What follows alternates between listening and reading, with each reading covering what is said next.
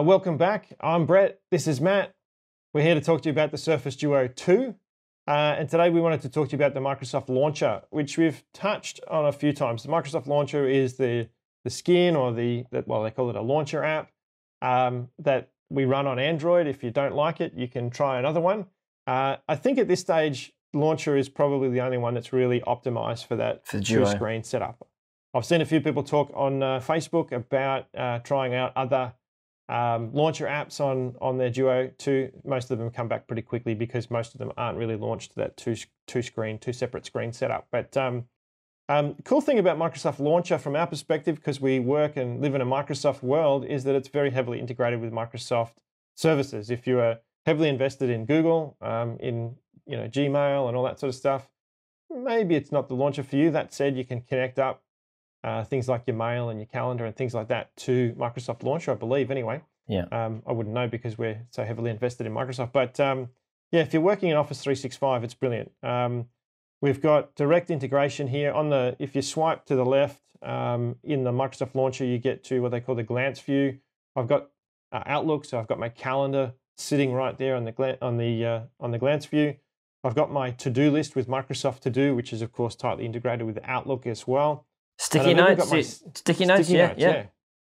There. So if I want to take a quick little note without waiting for OneNote to load, whatever that 1 second wait is, sticky notes is really fast, and I can quickly scribble something down. It actually shows up in my OneNote feed back on my desktop. So the synchronization between these devices with connected with Launcher there is brilliant, so that I can have over on my Surface Pro or any other Windows device, that note just showing up straight over there, that to-do list integrated together, so that I've got that, if I flag an email on my desktop PC, that it just shows up in my to-do list in the Launcher. It's brilliant. Yeah, that's very handy. And I use a lock screen similar. I do have the weather widget in there as well, because I'm always talking about the weather. Yeah. Even though you don't live in Melbourne, which is the city of the weather in Australia. The weather app, and that's really handy to have there. In fact, you can add a lot of different widgets and bits and pieces to.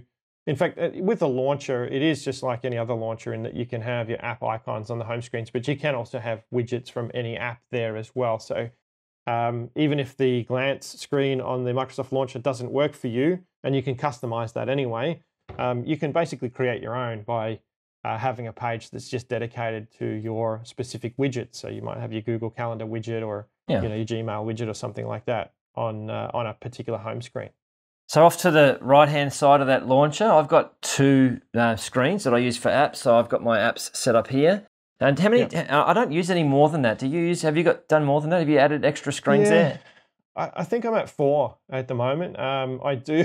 I tend to separate my apps by sort of topic, and I've got some time-wasting apps over on the right-hand side. On the far right, I've got maybe sort of social media type apps over there, and I've got my Office apps together on one screen, the sort of work stuff, and then I've got sort of my main home screen where I have my clock and date and those sorts of things. The weather app, the weather widget. Mm-hmm. I've also got just those sort of daily apps that you need, things like the Uber app or the Maps app or something like that.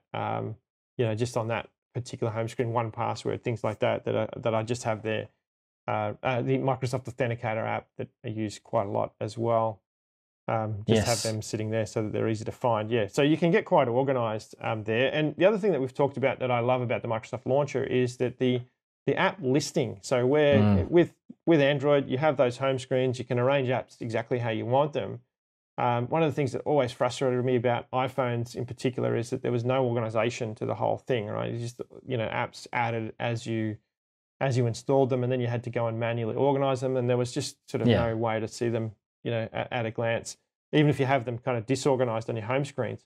I think they've changed that now, but if in the Microsoft Launcher, you could bring up the app listing, and you can have that alphabetically sorted. I've always highly rated that feature, and I think it's a legacy of that's how things were on the Windows Phone going back a few years, and I always found that was one of the best features of Windows Phone, just being able to quickly see in order a list of all of the apps there. It's funny, like sorting things is always a top request. In fact, there was a OneNote announcement last night, which means that you can now sort pages in OneNote. That's in the desktop app and also in Android. It's been there in the Windows 10 version for a little while. But that sorting is something we all want to do, right? So sorting your apps is the same thing. It's been missing from phones other than Windows Phone, but launchers solved it for us. And I've done the same thing with my Android experience. I've always run the launcher skin, and that app sorting is one of the main reasons why.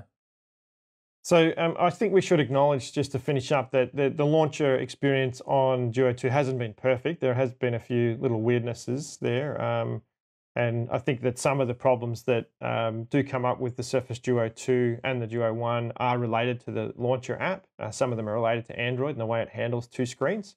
I've had some weirdness, for example, with that glance view when I look at it in either the portrait or I think it's in the portrait mode that it tends to do something a little bit weird in the way it presents the column of information from the glance screen.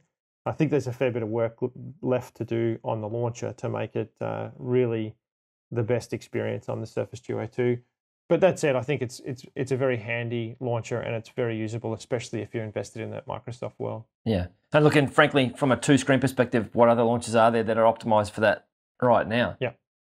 Yeah, that's right. There isn't, especially with the two separate screens like the Duo 2 has. So anyway, I think we'll wrap this one up. We'll talk in the next video about using Outlook, because Outlook is an app that is heavily optimized for the Surface Duo 2, which is really nice. We've got not only the ability to see things on two screens and really take advantage of the screen real estate, but even things like inking capabilities that are now built into Outlook so that you can use your Surface Duo or your Surface Slim Pen 2 or any Surface Pen to actually handwrite emails and things like that. So we'll take a bit of a deep dive into Outlook in the next video.